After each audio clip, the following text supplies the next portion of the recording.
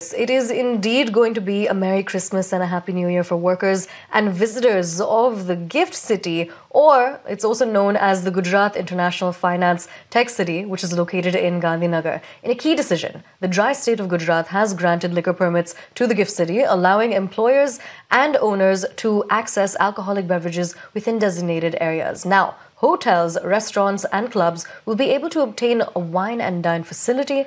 They, however, cannot sell bottled liquor. Provisions have also been made to allow authorized visitors to consume consumer liquor at limited places. The Congress has slammed the decision and demanded that the decision be reverted, citing Gujarat as the birthplace of Mahatma Gandhi.